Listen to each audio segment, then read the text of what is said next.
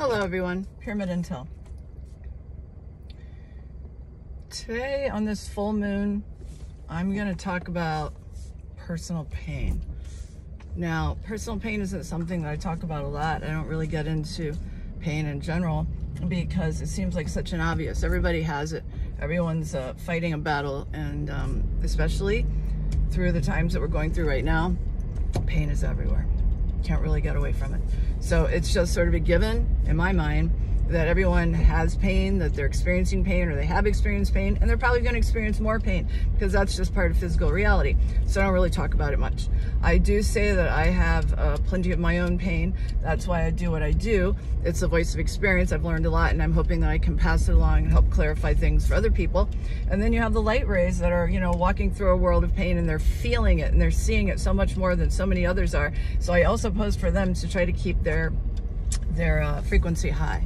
So that's a struggle that we all go through too. But when it comes to pain, you're not going to escape it.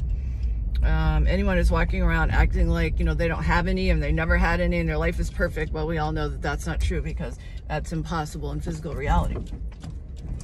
But it's really important that, you continue to get up and go on. A lot of times we'll look at people who have been through a certain amount of pain and you just wonder how it is that they keep on going. Where do they find the energy? How do people get up when they're lying on the ground?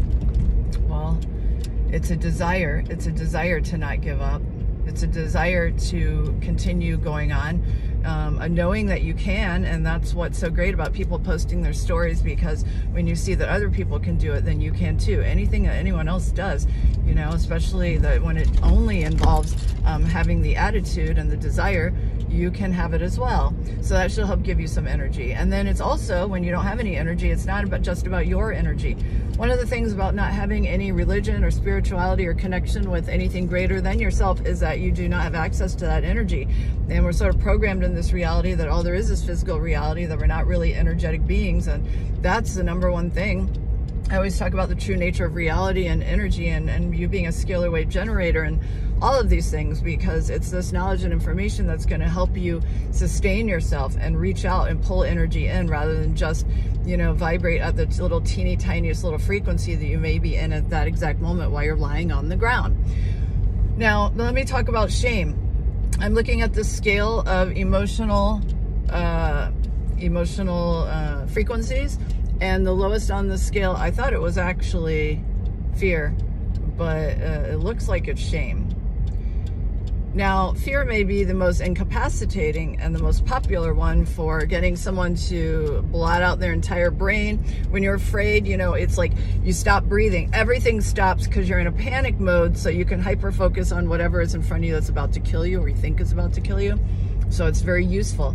It is the one most often used when you want to grab somebody and make them stop thinking. But shame is actually probably the most painful one at the lowest frequency. And then I started thinking about all the times in my life when I felt ashamed, when it was intentionally put upon me to feel ashamed, and why? Why would anybody want to create that pain in someone, especially in a child? I don't know. I'm not even going to get into that one. Probably programming.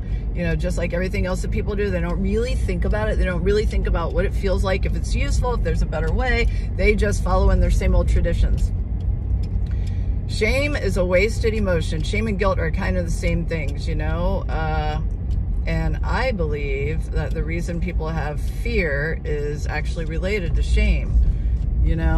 They would do anything to avoid that feeling, to have people, projecting that onto them. Though people can project whatever they want, it doesn't mean that you need to absorb it. I mean, you're the antenna, whatever you believe, you pull it in, right? Manifestation, and then bam, there you are. You have it, whether it's success or failure or shame and guilt or any of that crap. So what I'm trying to say is this. You're going to have pain. You're going to fall down. You're going to make mistakes. Things aren't going to go the way that you want.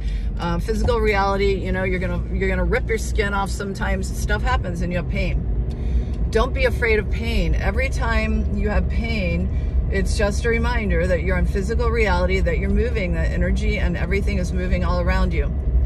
As a child, pain becomes a part of your daily existence. You know that if you run and move around and you're doing this and doing that, you're going to fall down and hurt yourself.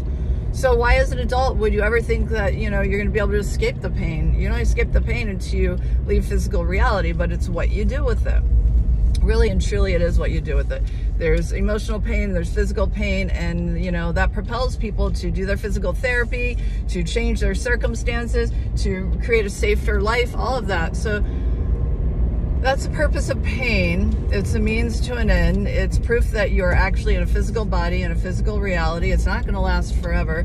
Try to enjoy it while you're here, and they're just opportunities to make things better. And children, you don't have to explain that to them. They already know it. They know if they run out there and run around, they're going to experience pain, but does it stop them from running around and experiencing the joy? For the average child, no. There may be some that actually will go and lock themselves in a room and become agoraphobic, you know, for some reason, but the average well-adjusted child will not do that. They're joyful, and pain doesn't stop them for 1 second. So they always say we need to be more childlike. You know, we've got all these programs that we take on and we lose that joy, that nothing can damper, no pain, you know, can shut down a child's joy. You know, they're naturally exuberant. That's who you really are.